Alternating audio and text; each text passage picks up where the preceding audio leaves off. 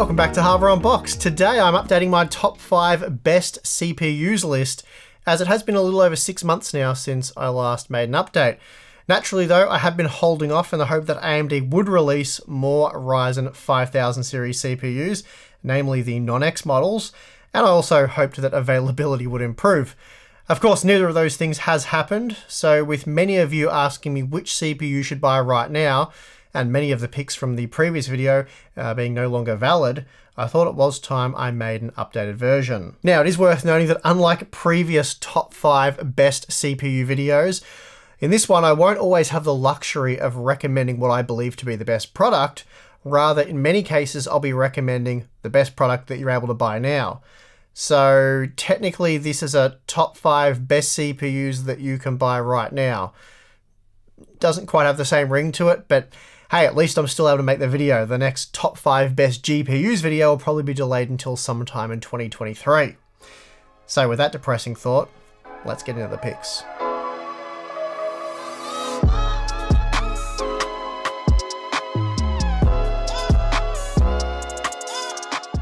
Starting with the best budget CPU. Back in June of 2020, I recommended the Ryzen 3 3300X, or if you required integrated graphics, the Ryzen 5 3400G.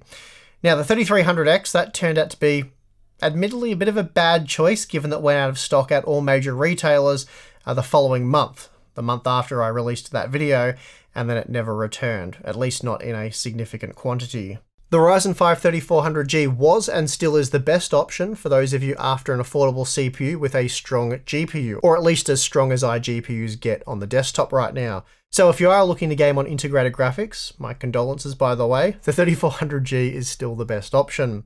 As for the best budget CPU, you can scrap the Ryzen 3 3300X and 3100 given they simply don't exist. AMD was really never in a position to sell that many of those parts, as they were essentially selling defective silicon that couldn't be used to make, say, a 3600 or 3700X, for example. Therefore, once they burnt through the stockpile of defective dies, they weren't willing to sacrifice perfectly good silicon that could be used in higher-end products with larger margins, just so they could put those cheaper Ryzen 3 models on shelves. So as I see it, there's really only one option available to budget buyers, and that's the Core i3 10100 at $115 US. In terms of gaming performance, it matches the more expensive Ryzen 5 1600AF, which costs about 40% more right now. And although the Ryzen processor is faster for productivity, I still don't think it's worth the premium. Plus, once you get up to $160 US, you're up around Core i5 10400F territory, and we're about to look at that part in a moment. It's actually been 4 years since I recommended an entry-level Intel CPU, the last one being the Pentium G4560 back in 2017. Didn't age particularly well, that CPU, but it was dirt cheap at the time and good value, something to tie you over a relatively short term.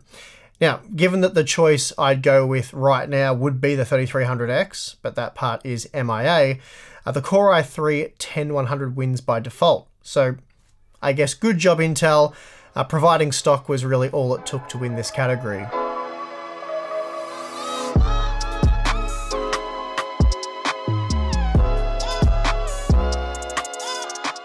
You'd no doubt love to hear that the Ryzen 5 5600 for $200-ish is the best value all-rounder, but this is 2021, so no such luck. Paying $300 for the 5600X just isn't a good idea in my opinion, even if stock was available, and frankly, if you want to pay that much for a 6-core 12-thread processor, just get something like the Core i5 10600K, and it's about $30 cheaper as well.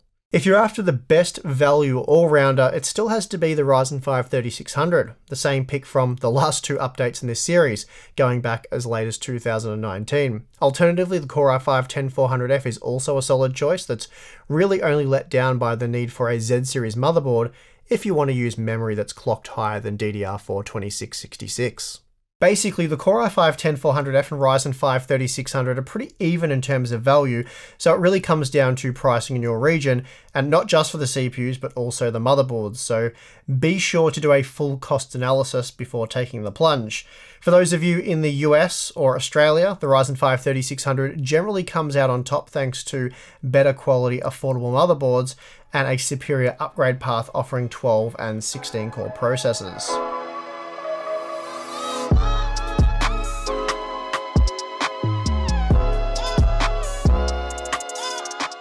Best value productivity CPU. Well, obviously that's either the Ryzen 9 5900X or the 5950X at $550 and $800 respectively. Of course, neither are in stock at the time of making this video, and for months now availability has been sketchy. Well, really ever since release. So in short, you should be on the lookout for either of these parts, but if hitting refresh at your local retailer's website isn't your idea of a good time, which I can't imagine it is, then you're kind of out of luck right now. The alternatives being the previous generation 3900X/3950X or the outgoing Core i9-10900K, though I'm not quite sure how the upcoming 8-core 11900K is going to replace the previous generation 10-core part for productivity tasks. Unfortunately, we won't have any more information on that for a few months yet, as it's slated for release in March. It is unlikely that an 8-core Intel Rocket Lake CPU will challenge AMD for the productivity crown, so really the option here is to pay full price, or in some cases a slight premium, for an old Zen 2 processor, or hold out and try your luck at snapping up one of the newer Zen 3 models. Not terribly helpful, I know, but that is the situation right now.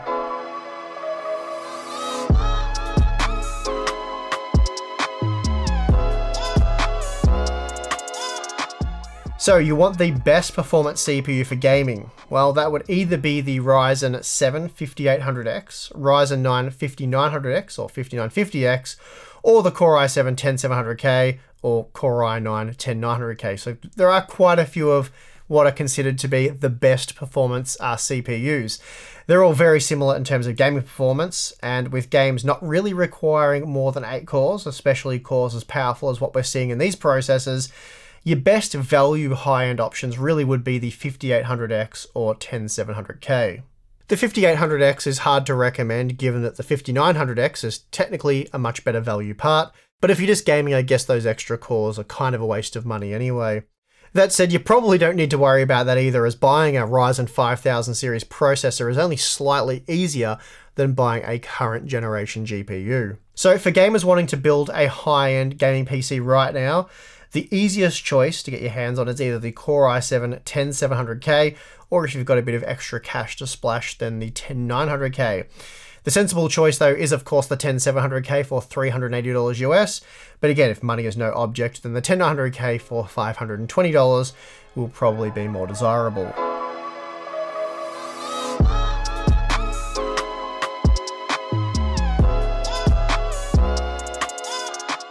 If 16 cores won't cut it, or you need more lanes than Interstate 10, then AMD's Threadripper is probably what you're after.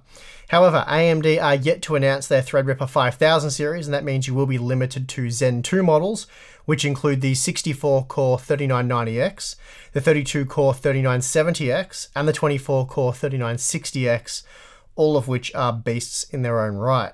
Previously, I chose the 3990X for, well, obvious reasons. It's the most extreme with 64 cores, 128 threads, and as such it costs the most at just shy of $4,000 US.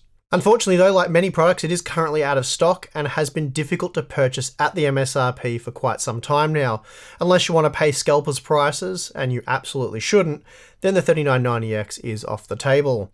That means the most extreme desktop CPU that's currently available right now is the 3970X, which can be had for around $2,070 US, and that's about $70 US over the MSRP, but by today's standards that's not too bad. And it's certainly nothing like the $700 to $1,000 US over the MSRP that you'll pay for the 64-core model.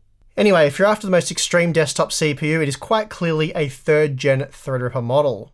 Well, that's where we are in early 2021, and dare I say it, things can only improve from this point. Quite interestingly, I wrapped up my previous top 5 best CPU video by saying how great it was to see so many options available in 2020. Whether you're talking about AMD or Intel, I don't think you can go too wrong. And keep in mind that was relatively early in 2020. And since then, the level of competition has only improved, but unfortunately stock levels haven't, so we're sort of stuck in this weird situation where you want a current generation CPU, but you simply can't get one, forcing you to pay full price for something from last season's lineup. There is some hope that things will improve soon. The 7nm shortages can't go on forever, and Intel's 11th gen series might help alleviate some of the demand in a few months' time. As a side note, when I made the last update in this series, the Ryzen 5 3600 was the #1 bestseller over at Amazon, with the bestseller from Intel's 10th gen series way down in 15th position, and that part was the Core i5-10400. Interestingly, at the time of making this video, the Ryzen 5 3600 is still the #1 bestseller on Amazon, followed by a grossly overpriced 5800X, and then a grossly overpriced 5600X. The good news for Intel, however, is the fact that the 10400 has made its way up to 5th position, just ahead of the much more expensive 3900X. The bad news for Intel being that that's the only 10th gen core part to make it into Amazon's top 10 bestseller list. Anyway, I hope this video has been useful for those of you who have been forced into buying a CPU right now. Of course, on that note, if you can hold off, I suggest you do so, as Intel will have their Rocket Lake processors out in the wild sometime in March, and that should shake things up quite a bit, and availability of those Intel parts should also be quite good as well. And that's going to do it for this one. If you liked the video, you know what to do. You can also subscribe for more Hardware Unboxed content, and if you would like to join the Hardware Unboxed community, then you can do so over at Floatplane or Patreon. The link for those are at the top of the video description, and that'll get you access to stuff like the monthly live stream that Tim and myself get together and do, Q&As, behind the scenes videos. I'm building a new studio at the moment, so I'm doing the odd behind the scenes video about that. What else? We've got our private Discord server, very cool community over there. Anyway, if you're interested, the links for that stuff are in the video description. If not, perfectly fine, and I would like to just thank you for watching this video. I'm your host, Steve, and I'll see you again next time.